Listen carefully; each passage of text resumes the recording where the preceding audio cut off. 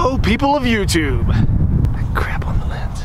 Today I just want to go over something about the Mavic Pro and the Mavic Air. This is the emergency shutoff. This is not something I would really recommend you do all the time, but it's good to know that these drones are capable of this. Now, if you didn't know, you can fly the Mavic Air and the Mavic Pro, this is the Pro controller, without your phone. Today, I'm not hooking up my phone, I'm just gonna quickly launch them and show you guys this emergency shutoff procedure.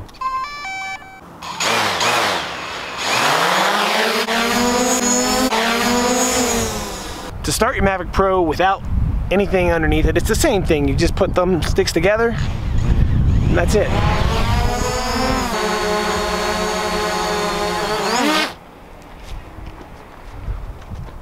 Let me show you that again real quick for those who missed it. Now, there's a debate online whether that's bad for the motors or not. As you can see, they just quickly speed up and then turn off.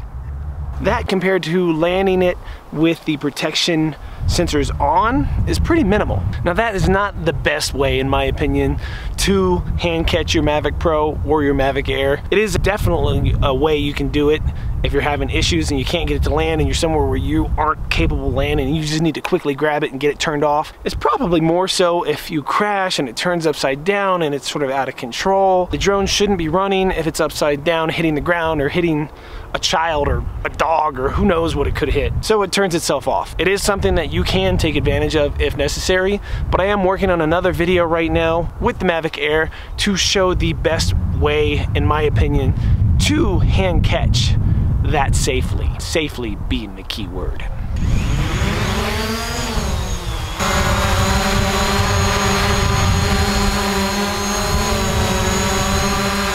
Don't let it hit your eyeballs.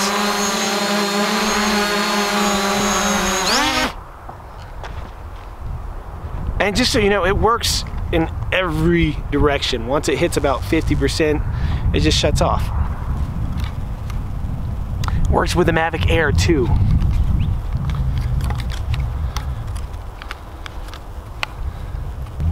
As cool as it is that the sticks aren't on the controller, it's also sort of a pain in my ass.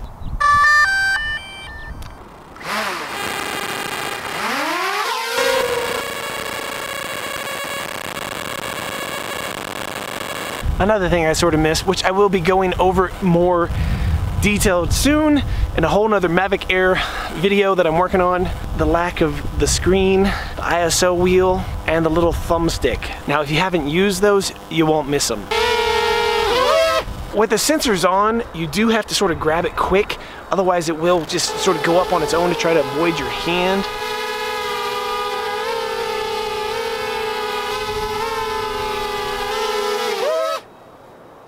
So like I said, you gotta sort of be quick or it wants to go up on its own. And I do not recommend this as the best way to hand catch your Mavic Air or Pro, especially if you have your sensors on. That's a whole nother video. If you haven't seen it already, I have gone over 5 ways to hand catch your Mavic Pro, which I will link right up there. And if you stay tuned, click like, subscribe to the channel. I am working on what I feel after a year and a half of flying these particular brand drones, what I feel is the best and safest way to hand catch these so you don't chop up your fingers and you don't hurt yourself, because there are people out there who try and then they hurt themselves. And if you're not comfortable, God, please do not try this. If you're confident and you're comfortable, the odds of you hurting yourself are very minimal because it's actually incredibly easy to do this. So stay tuned, subscribe, and click that little bell icon right over there, and I'll catch you next time. It's starting to snow, so I gotta get out of here.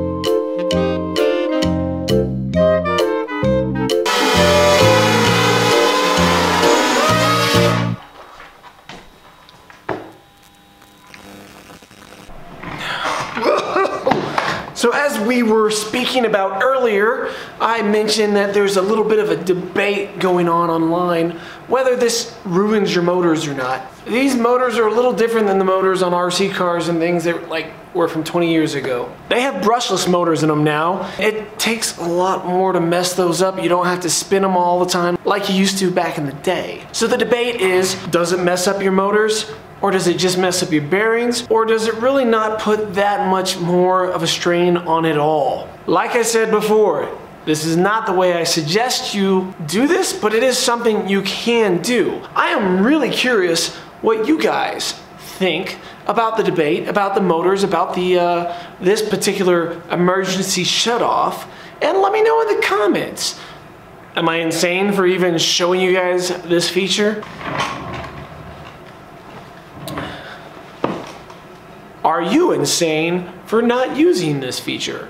Do you prefer another method, like one of the other ones I've mentioned in my other videos? You guys are great, so make sure you get onto each other's threads and have a civil discussion between each other as well on what you think about this. Does it destroy your motors? Does it destroy your bearings? Or does it do nothing at all? Thanks everyone, I hope you enjoyed the footage, and I'll see you next time.